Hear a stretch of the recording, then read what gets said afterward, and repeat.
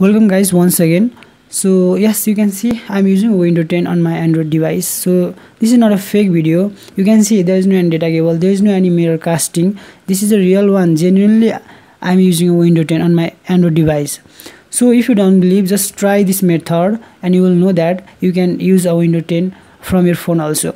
So just जे जति तपाईले आफ्नो नर्मल विन्डोमा गर्नु पर्ने कामहरु हुन्छ त्यो पनि तपाईले आफ्नो एन्ड्रोइड डिभाइस थ्रु पनि गर्न सक्नुहुन्छ विन्डो 10 लाई इन्स्टल गरेर. So I know that there is some method by downloading the ISO file by using the cloud PC also, but त्यो method a little bit a long method and अलिकति अप्ठ्यारो पनि हुन्छ, but we are using a cloud PC. Just a couple of minutes मा यो full process हुन्छ. So video लाई at the end सम्म हेर्नु होला, then you will know that so actually Windows 10 is usable in your Android device. Okay, अब हामी first मा यो साइड मा जान्छौं. लिंक डिस्क्रिप्सन मा छ, just go and check out from there. अनि make sure that Chrome बाट अन होस् and desktop views पनि अन होस्. So त्यति हुन्छ तपाईले लन्च नाउ मा क्लिक गर्नु. And here तपाईले you can create an account also, otherwise you can directly connect with your Gmail account also. So both options are given. Just तपाईले एउटा चुज गर्नुस्, otherwise कनेक्ट गरे पनि हुन्छ आफ्नो अकाउन्ट बाट. So after that तलतिर तपाईले पेमेन्ट मेथड देख्नुहुन्छ, but we are using a free, so just make it skip. So click on skip. So यहाँ तपाईले start free trial देख्नु भयो होला, just click on there and again click on launch now and desktop side चाहिँ on होस् है. So यो page देख्न सक्नुहुन्छ तपाईले, त्यहाँ अलरेडी मार्क भएर आएको हुन्छ एउटा बक्समा, आई थिंक थर्ड बक्समा, एन्ड लिटल बिट जुम गरेर तलतिरबाट तपाईले जानु भयो भने त्यहाँ विन्डो देख्नुहुन्छ. So you can click there and choose any version. So we are going to select on latest version 19. Just click on there. त्यसपछि तल हल्का जुम गर्नु भयो भने तपाईले नेक्स्ट लगइन सेटिङ देख्नुहुन्छ, जस्ट क्लिक अन देयर. अब हाम्रो यहाँ काम पासवर्ड जेनेरेट गर्नुपर्ने हुन्छ, र्यान्डमली एउटा पासवर्ड जेनेरेट गर्नु, त्यहाँ क्लिक गरेर जेनेरेटमा. सो म यसको स्क्रिनशट लिएको छु. At the and we need this password. So यसलाई चाहिँ कपी गरेर राख्नु.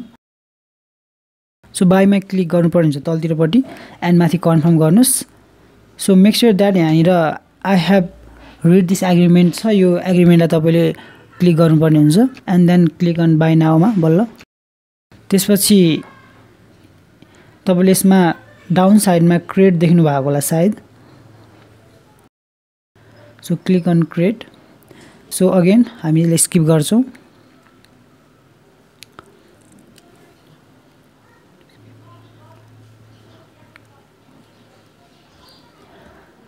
सो यहाँ के एड आउँछ, just ignore and click on into.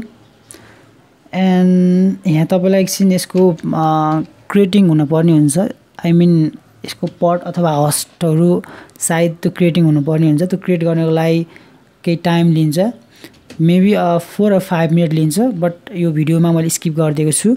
So त्यही कारणले गर्दा फेरि आरडीपी मा चाहिँ मैले डाउनलोड गर्न मिलेको छ.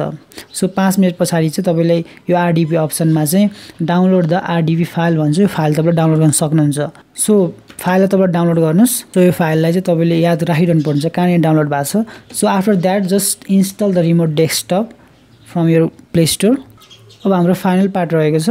Just go to your download folder and open that file जुन डाउनलोड भएको थियो त्यो फाइललाई. सो यहाँ तपाईले लङ प्रेस गरेर ओपन विथ गरे पनि हुन्छ, अब त्यो अदर एप्लिकेसन गरे पनि हुन्छ, अदरवाइज डाइरेक्ट थ्रु त्यो एप्लिकेसनबाट तपाईले ओपन गरेर पनि मिल्छ. त्यो मैले यहाँ ओपन थ्रु गरेको छु.